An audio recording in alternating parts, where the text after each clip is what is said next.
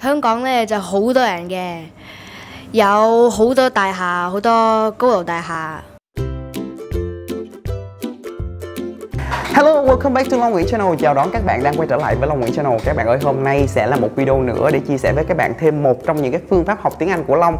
Và Long hy vọng là các bạn sẽ thích cái video này ha. Và nội dung của ngày hôm nay đó chính là làm sao để chúng ta có thể khai thác triệt để một cái chủ đề nào đó khi chúng ta nói tiếng Anh cùng với bạn của mình. Và video ngày hôm nay có một sự tham gia rất đặc biệt của một người bạn cũng rất đặc biệt luôn. Long muốn giới thiệu với các bạn ngay lúc này đây. Rồi các bạn ơi, ngồi sát bên cạnh Long đây, đó chính là anh chàng Xavier, một người bạn rất đặc biệt. Và câu chuyện của Xavier cũng rất đặc biệt. Bây giờ chúng ta cùng tìm hiểu nha. So, hello Xavier, how are you? I'm good, thank you. How are you? I'm good. I'm so excited because you are able to join me today for a video. And I think that the audience is gonna love it a lot. Okay, so like I said earlier, it's gonna be a video sharing how to conduct a conversation in English and how we actually explore the topic to the fullest.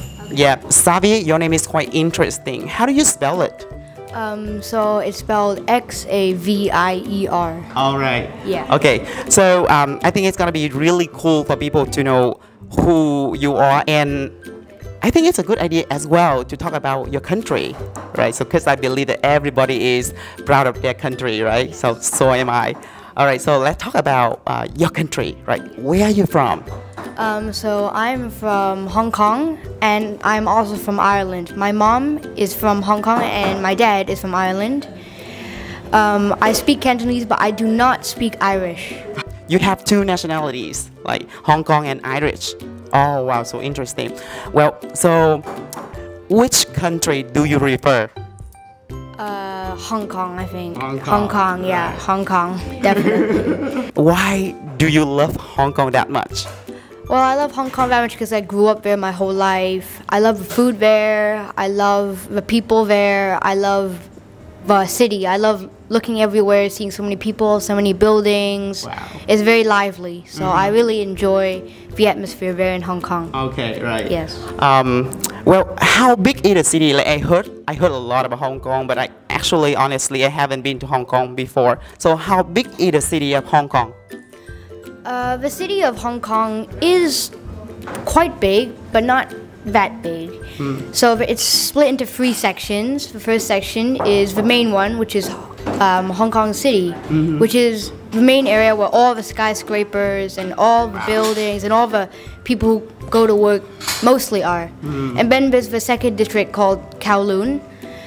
It also has a lot of skyscrapers, but not as much as Hong Kong City. And then there's a final district, which is New Territories, which is also the biggest one. Wow. But there it's mostly parks, small buildings, villas, big houses, and just places to relax. Yeah. And can you share with us a little bit more about your life in Hong Kong? Talking about your house, do you have a house or an apartment in Hong Kong? So I moved quite a lot when I was younger, but I did have a house. It was in the New Territories. Wow. It was a big house. I loved it a lot. It was very quiet, but very unlike Hong Kong City, which is so bustling and so many people there. Yeah. Right. Can you share a little bit more about your neighborhood? Is it a very friendly neighborhood? Yes, it is a really friendly neighborhood. The people in Hong Kong mostly are very nice. Great personalities. They will always help you if you find them. And yeah, I mean, my neighborhood was very nice. Okay, cool. Well, earlier you did share a little bit about food, like Hong Kong food, right? So, what is your favorite Hong Kong food? I think my favorite food is the egg tarts, which is called dan tat in Cantonese. It's for everyone in Hong Kong. It's one of the most special things you can have there. It's really delicious. It's just egg and a tart around it.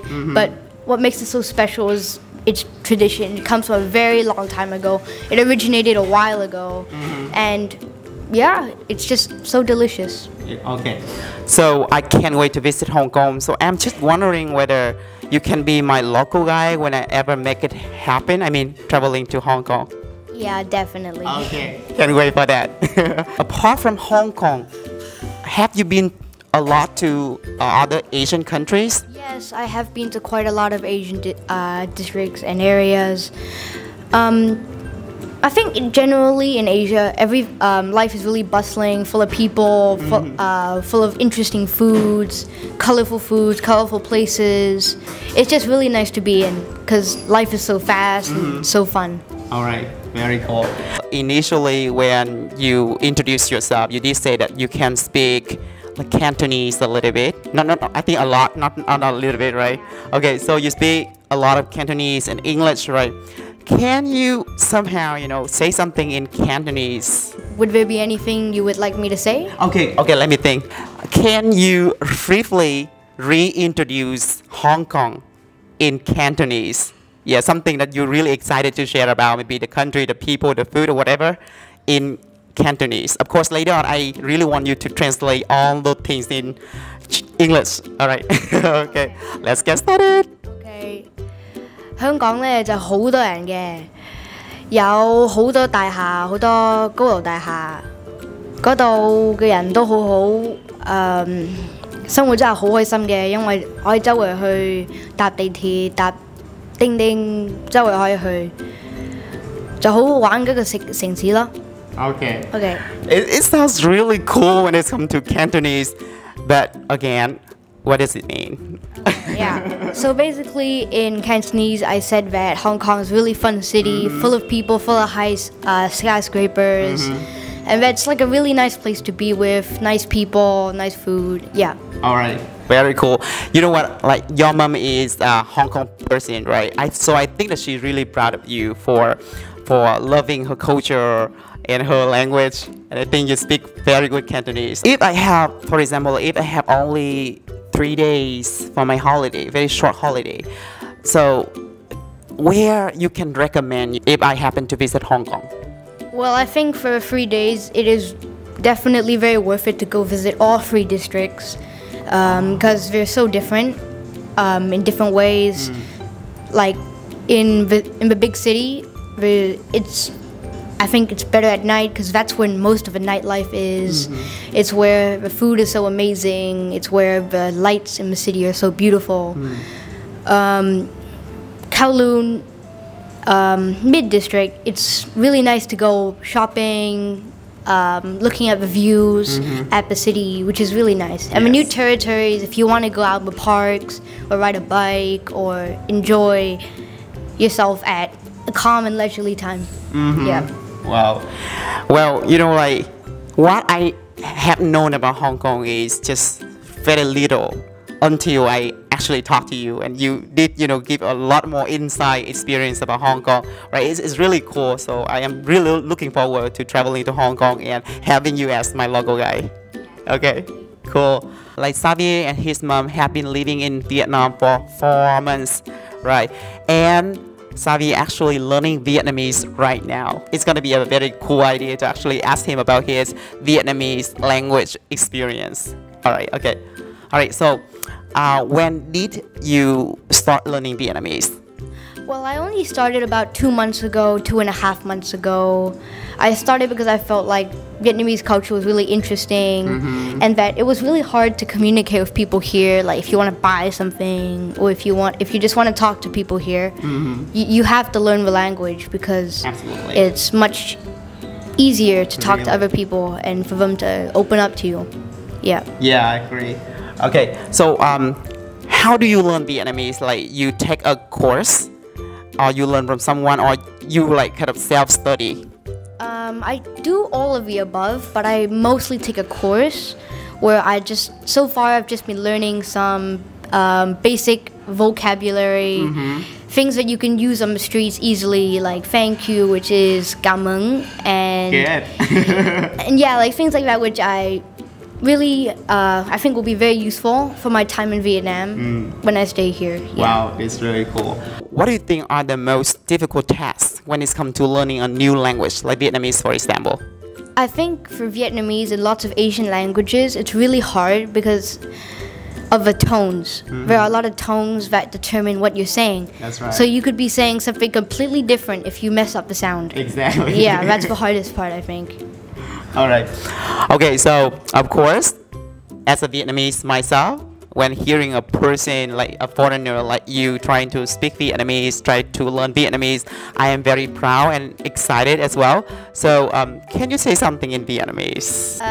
So far I'm just learning basics like chào buổi sáng, I think means good morning. Okay. I think, yeah, that should be what it means. Still trying to learn them so far. Okay. Yeah. Maybe just single word is easier for you to say, right? Yeah, okay. yeah.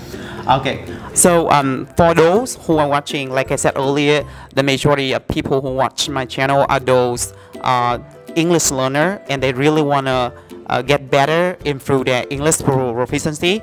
So do you have any advice for them in terms of improving their English? How do they do to actually improve their English? I think it's not just about learning the words, but it's learning things that like apply in daily life, and not just words, but like speaking it out in one sentence. Because word by word, it's very hard. But if you say it in one sentence, it would be easier to say. Right. Yeah, that's what I think would be best if you're learning it right now. You know, I could not agree more with you on that point, because you know, I think the ultimate purpose of learning a language is to be able to use it, right, to communicate. So as long as we know how to apply what we have learned so far into real life situations, that's the best way to catch up with the language. You agree, right? Okay. I think that living in Asia is actually like, obviously different from living in a country in the West, maybe European countries, for example. So what is the most obvious difference that you can tell about living in Asia and living in a European country? Well, I think one of the biggest difference is the pace of life. So how fast things go, and the way people see things in different areas. So like in the West, people would be very slow. Like life you don't really go anywhere. You only go out once a week, just enjoy your time at home. Right. But here you go out every day, exploring new places and eating new things, which is really great here, which I enjoy much more because you can learn so much more here in Asia. In Asia, right? Yeah. Also in terms of like family pattern, right, it's quite different as well, right? The way that we behave to older generations and how we behave with our siblings, something like that. What do you think about family patterns in an Asian family? So living in Asia my whole life, I feel like it's really common that, of course, most important thing is to respect older people, like my grandparents, and to give them respect for everything they've done in their lives. But I think the West, it's more like people there all feel like they're the same, so there's not that kind of like that tree of from youngest to oldest, but like it's all kind of mixed up in a blur. But here it's very obvious to see that children or younger people should care for their parents or their grandparents much more. Yeah, and you like that? Yeah, it's much, right? Yeah, it is. Yes, okay. Okay, now a little bit challenging for you, right? If you can only pick one adjective to describe Hong Kong, your country, so what should it be? One word. Yeah, one adjective. Okay. I think it would be colorful. Colorful. In what way? I think it's colorful both in everything it does. Like when you look at Hong Kong from a harbor or from a close place, you can just see how colorful the lights are here. You can see the food, the color in the food. But you can also see like people's personalities. Everyone's so like colorful. Everyone's like happy. Everyone's moving around. Everyone just seems so vibrant. So that's what I love about Hong Kong the most. And, well, it sounds like a mosaic. Yeah. Yeah, with different color, different pieces, right? It is. Very interesting. Yeah. Thank you so much, Xavier, for spending your time and sharing a lot about your countries, about your favorite things. And I think that the audience is gonna love it a lot. Do you want to say something to the people watching this video? Okay, why not? Well, I'm very excited to be on this channel, and I'm very excited to help you and to be helped and see your reactions to what you felt about this video. All right. Okay. Okay, so guys, if you have any questions regarding Hong Kong, regarding Xavier, you can comment. Maybe based on your, like comments, we can come up with some interesting videos, right? Thank you again for watching, and I hope you enjoyed this video. Bye. Các bạn ơi, như vậy là các bạn vừa theo dõi xong phần nói chuyện của Long với cậu bé Xavier 13 tuổi đến từ Hồng Kông. Đây là một cậu bé nhỏ tuổi thôi nhưng mà cái tư duy và cách nói chuyện của bạn giống như một người lớn, phải không các bạn? Và giống như Long nói ngay lúc đầu với các bạn á, khi chúng ta thực hiện một cái cuộc nói chuyện trong tiếng Anh nói về một chủ đề nào đó thì chúng ta hãy cố gắng tìm rất là nhiều cách khác nhau và những câu hỏi khác nhau để có thể đi sâu vào chủ đề. Có như vậy thì các bạn có thể là tận dụng được hết cái vốn kiến thức ngoại ngữ của mình, để tránh trường hợp là chúng ta có những chủ đề rất hay nhưng chúng ta lại không biết khai thác, để làm cho nó rất là uổng phí khoảng thời gian chúng ta nói chuyện ha. Long hy vọng rằng các bạn có thể vận dụng được những gì Long vừa chia sẻ vào trong cái thực tiễn nói tiếng Anh của mình ha. Có thể là đi câu lạc bộ tiếng Anh hoặc tham gia vào một sự kiện nào đó bằng tiếng Anh thì chúng ta sẽ có cách khai thác cái chủ đề nói chuyện với nhau ha. Rất cảm ơn các bạn đã theo dõi video ngày hôm nay, và nếu bạn thực sự thích video này hãy tiếp tục ủng hộ Long bằng cách like, share, đăng ký kênh và đừng quên nhấn chuông để có thể nhận được những video mới nhất của Long vào mỗi tuần các bạn nha. Cảm ơn rất nhiều và hẹn gặp lại.